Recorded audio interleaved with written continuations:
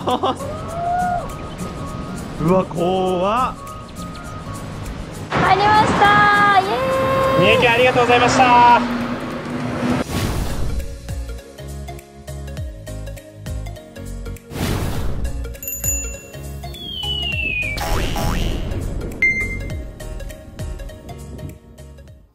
ロジ君なんか錆びてるよ。何が？オーバーオール。なんで？何これ？取った？紐が錆びてるんかな。回してるよ。はい、ということでやっと準備ができたので進みます。これから下り坂です。はい。ちょっとこれ右側通行で申し訳ないですけど、一瞬これ見てください。これ。こちらですね。はい、どう9度ですね、現在気温ね。大津くん半袖。半袖。大津くん多分頭おかしい。あたおか。今日は紀の国に緊急避難しました。はい。いや、昨日の夜もう涼めないってあれは。昨日の夜本当に寒すぎて。いや、マジで寒かった。いや、もう無理だって思って。あんま道の駅とかでないけど、なんでここ太陽あるん？うわ、めっちゃ来たー。うわ、あったけー。太陽ってあったかい。ありがとうございます。いや、昔の人がさ、太陽を神様って崇める理由がわかるわ。早く太陽来た。太陽太陽。太陽のところでやって。太陽太陽。太陽太陽。太陽太陽。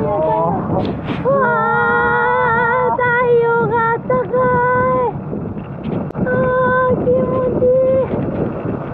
いや、もう本当にいっぱいビタミン B を作ってくれって感じ。やばい、本当に気持ちいい。いやー、あったかい。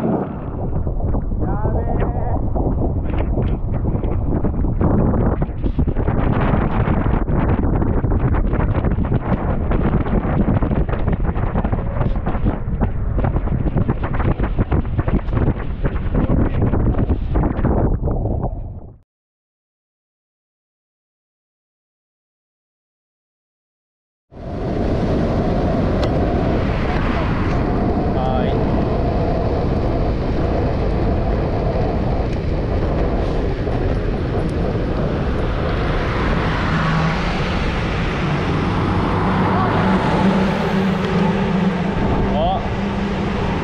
はい、ということで、こちらドン世界遺産鬼ヶ城へ来ました。なんていうのかね、鬼ヶ城なのかな。鬼ヶ城じゃない？また名前違うんかな。はい、ちょっとちらっと海見えたんですけど、めっちゃ綺麗だった。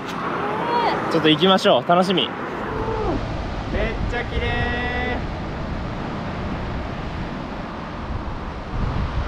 でね、これから鬼ヶ城ってところに行きます。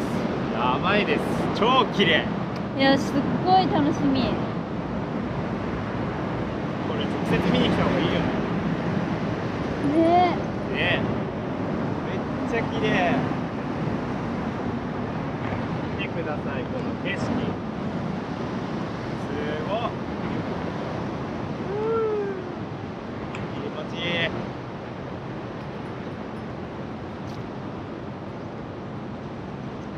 めちゃくちゃ綺麗です。すげえ。おめちゃん先行っちゃった。楽しみだね。下まで行けるのでね。鬼ヶ城、これ世界遺産だったんだね。知らず知らず来てたね。いやー、楽しみですね。いや、今日天気も良くて最高。やばい、波が怖い。早くない？すっごいなこれ。ねえ、なんじゃこれって感じですね。すごいよこれ。綺麗で、あそこがね、多分みんな写真撮って、こうやるとハートになるって。ほら、わかる？おー、すげえ。波って怖いね。おー、白い泡。どう？怖いけどすごいよね。やっぱなんか自然には勝てないなって思うね。負けるね。すごいわ、これは絶景だ。ここが鬼ヶ城です。すごい綺麗。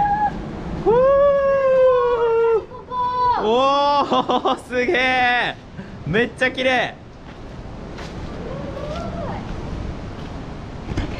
あーすごいなこれ。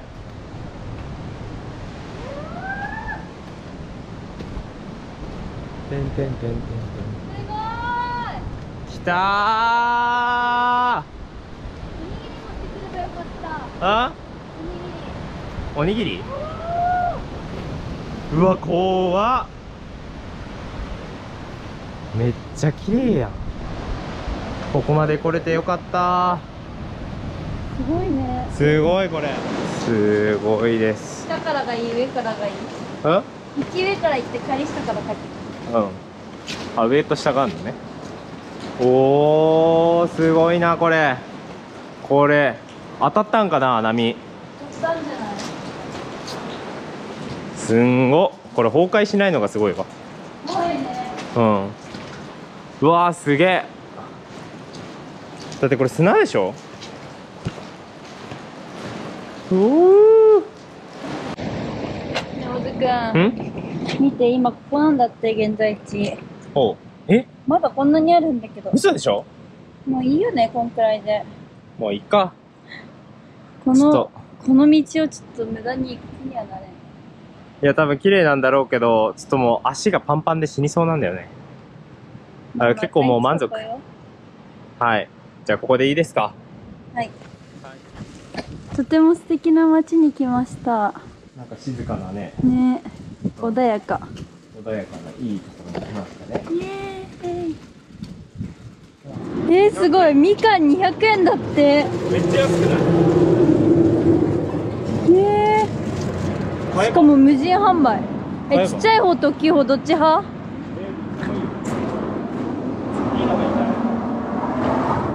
すっごい安っ。どれがいいかな。ちょっとこっちは大きすぎると思う。あっちがいい？うん、あっちのちっちゃいやつにする。200円買ってくる。200円ないか。あ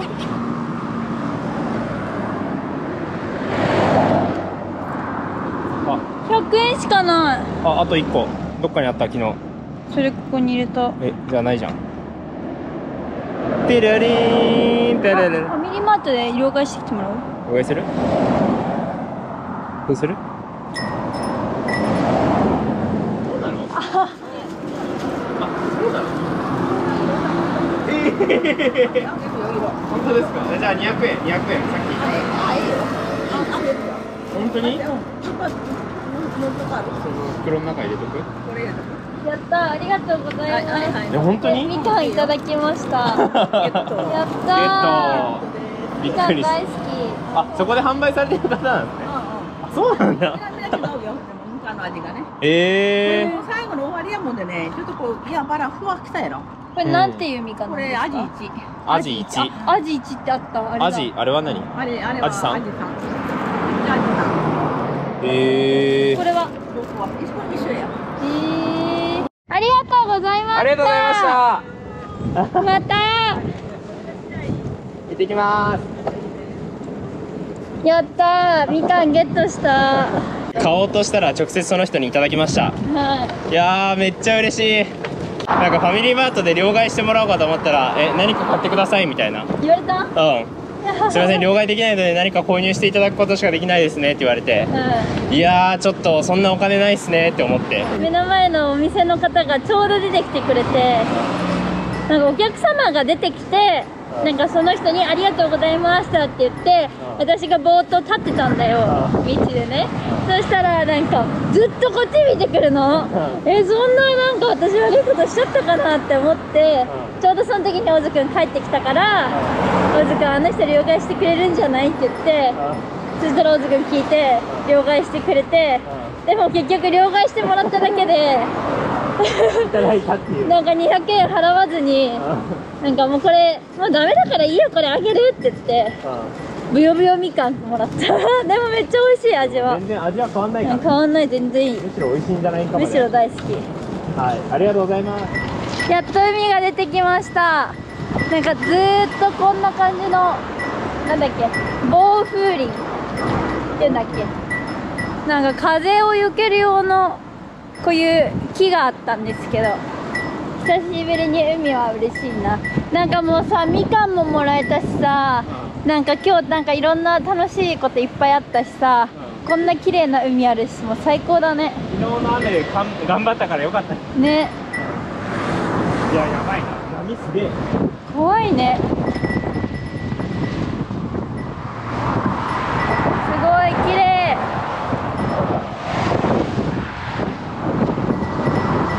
ここ一部南国だね。最高じゃん。なんかこういう道だったりとか、隣が左側がいっぱい森になってる暴風林だったりとか、そんなのを繰り返してます。でもこの地域私めっちゃ好きだわ。なんかもう見てる人たちどれだけ好きな地域があんのって思われちゃいがちだけど、私この地域好き。はい、ということで、ウミガメのいる道の駅に着きました。本当にいるの？わかんないけどいるらしいよ。ほんまか？見たい見たい。会えるの？会えるらしいよ。ウミガメに？はい、ウミガメのいる道の駅ウミガメ公園に来ました。これあるの？ほら、ウミガメプールって書いてある。いやー、ウミガメいるのかな。スタッフオンリーって書いてある。入館無料。すごい、カメがいっぱいいます。こんにちは。こんにちは。皆さんこんにちは、おめちゃんです。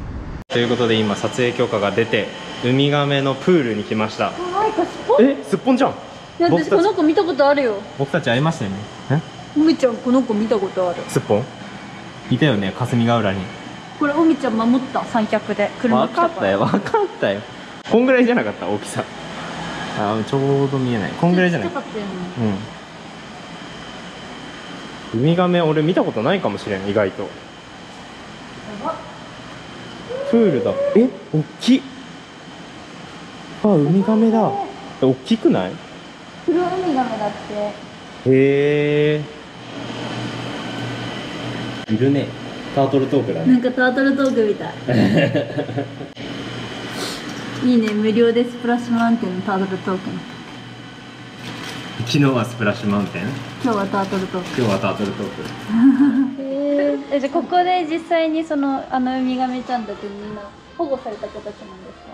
そうですね、小さなウミガメがいたと思うんですけど、あの子たちは近隣の漁師さんたちからお声をいただいて、網にかかったんだっていう連絡が来たら飼育員が迎えに行って健康診断ですね、弱ってたり怪我をしてないか確認して、そういう子がいたらここに連れて帰ってきてます。約1年ですね、こう保護して様子見て皆様にも見ていただきながら元気になった子を海に返します。ああ、そうなんだ。なんか学校とかでなんかやってるみたいなこと書いてある。そうですね、学校とかの小学校の子たちとかもウミガメの卵がシーズンになると産んでいきますね、お母さんが。それをちょっと保護させてもらったりとか、台風で波に飲まれそうなところはちょっと手前の方に移動させたりとかしながらならないように。すごいな。可愛いですね、ウミガメ。めっちゃ可愛いです。最高です。じゃあここにもウミガメは来るんですか？そうですね、昔から赤ウミガメの産卵で紀宝町はここが拠点になったりとかしたんですけど、年々減ったりとか環境が変わってきてしまって数はだいぶ減ってますね。いつがシーズンなんですか？シーズンは6月下旬から4月中ですかね。9月頭ぐらい。じゃあもういないんか。ね、そうだね。でも海に帰ってってますね。じゃあみんなもう帰ってってる時だ。素敵な場所だね。本当にありがとうございます。こちらこそありがとうございます。いやこちらこそありがとうございます。YouTube もやってるみたいだからね、後で見てみよう。見させていただきます。ついにですね、はい、和歌山に入ります。三重県ありがとうございました。ありがとうございました。そして和歌山県よろしくお願いします。右大丈夫？大丈夫。当たんなそう？次ちょっときついかも。青。この青、これ危ない。あ、いけるかな。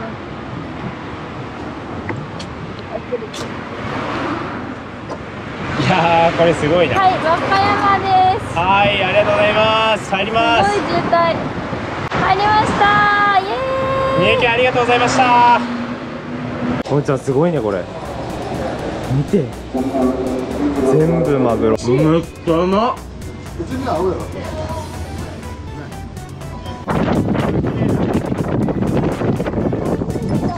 じゃじゃーん。